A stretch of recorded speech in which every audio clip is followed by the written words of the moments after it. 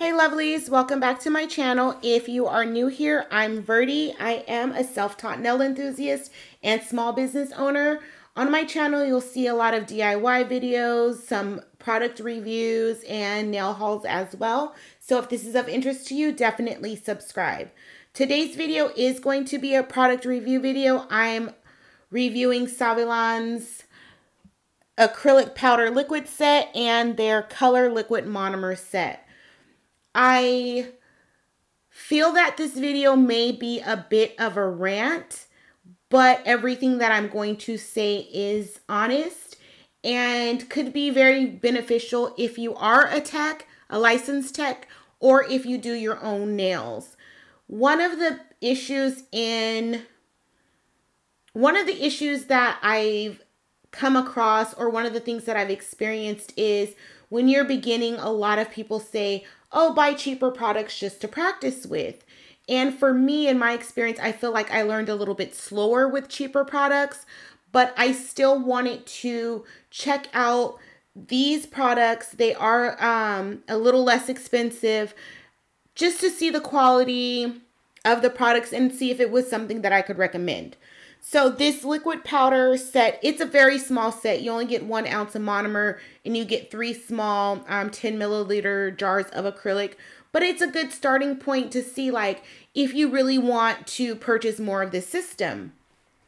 The first thing that I noticed was the monomer had the worst smell. It smelled like monomer, but there was like a hint of something else in it. So it just smelled really, really bad. So I decided, okay, I'm going to swatch all these colors, and then at the end, I'm going to soak off and just see how this product soaks off. So here you see me doing the swatches of the 3 different colors, and I'm not even going to tell you what colors come in the kit. I'm not leaving a link for anything down below. If you want to go on Amazon and search Saviland acrylic powder, you're going to see this because that's literally what I searched. So my motivation for the color acrylic liquid monomer set that I received is I wanted to test the color monomer, see how it performed, and I was also doing a little bit of research on color monomer. It's not something that's very prevalent in the community. I know that Young Nails does use liquid nail art to change the color of their monomer.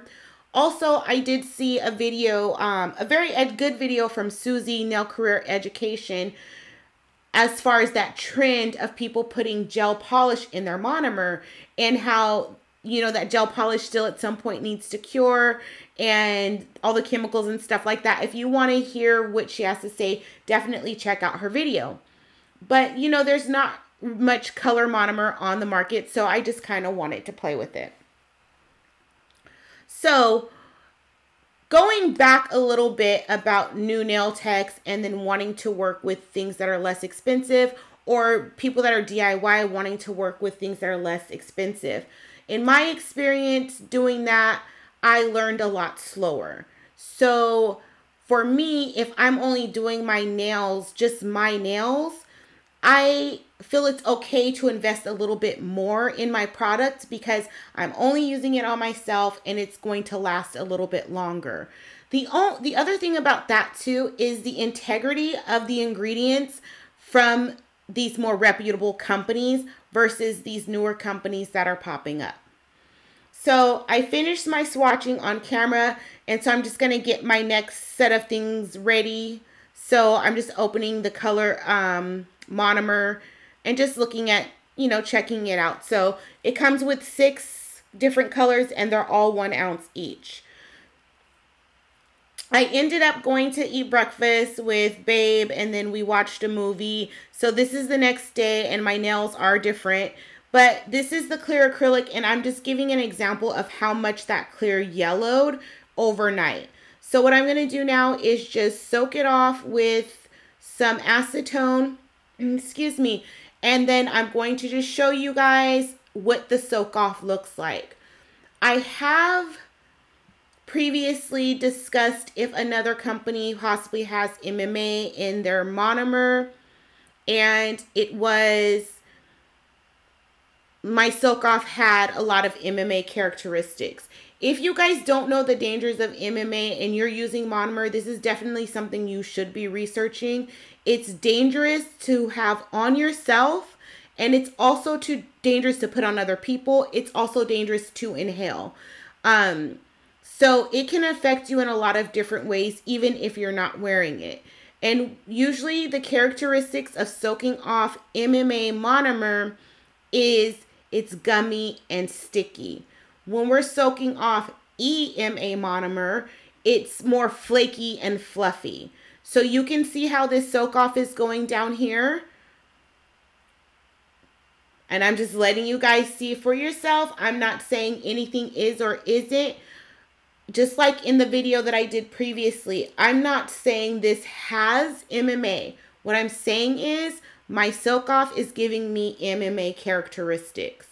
I feel it's very important for me to share this information because a lot of purchases are made off content that I create and other YouTubers create.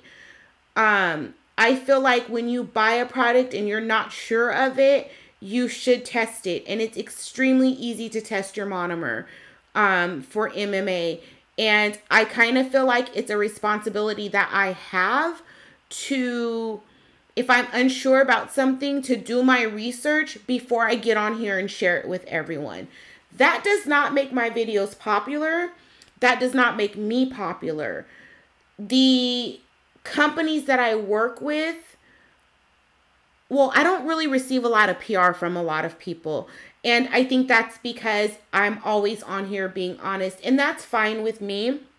But my whole thing is I'm always going to be honest. And, you know, on my last video where I talked about another company, I got a lot of people telling me that I should have reached out to the company first. And here's what I'm not going to do. I'm not going to spend my money that I work hard for, read a label, and a company tell me something does not have something in it, then I'm playing with it and testing it, and it's almost evident that that is in there.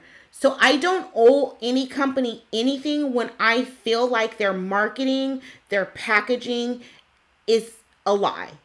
So that's my rant. I'm very, very passionate about this. And yes, I do sell products, but my ingredients are literally what I put into my cuticle oils. It's the 4 ingredients and they're all listed. And I'm not going to put something in there to make my cuticle oils better that's dangerous to people to sell more or anything like that. It's pretty straightforward. It is what it is. So on this monomer, when I opened it, it had a fruity, sweet smell to it. And if anyone's worked with MMA monomer, that's one of the characteristics. So right off the bat, I'm seeing a characteristic that I'm like, okay, let me just do my swatches. And instead of doing all of the swatches of all 6 colors, I just decided just to do the purple one, soak it off, and if it doesn't give me the characteristics, fine, just go ahead and move forward. And you see that I tried to do that because my initial thing was I'm swatching everything with white acrylic and clear acrylic so you can see the differences of color. So that was the plan. So now I'm just, again, soaking off in acetone, and when I pull it out of the acetone, you'll be able to see exactly what the soak off is looking like. And if you can see in the top corner of your screen, that stupid monomer literally stained my desk. So I have a piece of white poster board underneath, and then I have a silicone mat that's clear that I work on top of in case I spill something. It's easy to clean up.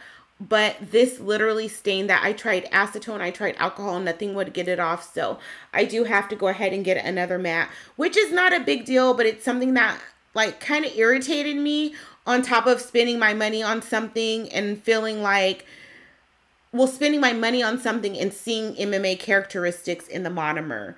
I think it's BS for people who are just starting out and don't have that education, or they might not know all of these things. They're just going off the label and they use certain things, but then when they go to soak it off, it's not what it appears to be.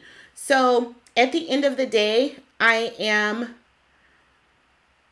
at another crossroads because I feel like I use this monomer. It said it didn't have MMA, but it clearly has more than one MMA characteristic to it by the way that it smells and by the way that it soaks off. And this is another company that I have purchased a lot of their products and reviewed a lot of times on my channel. So I really don't know what to do. I know that in order for my channel to grow, I have to use a lot of different products. You guys don't want to just come on here and see me using Not Polish and Young Nails. And, you know, you want to see me try different things. And obviously I want to try different things too. But I don't know. I'm just a little frustrated. And yeah, I'm just a little frustrated. So basically, I say all of that to say when you're trying out these new companies or these smaller companies or these companies that are mostly overseas and they have different regulations, definitely try and test out their monomer liquids before you use it or put it on yourself. Again, I'm only saying that this product has characteristics of MMA. I don't know if it has MMA. I'm only saying it has characteristics of MMA. For me personally, the characteristics that I see are enough for me not to use the product. Everyone can do whatever they want to do, whatever they choose to do, but I feel like the responsibility should be with the company to be honest about their ingredients.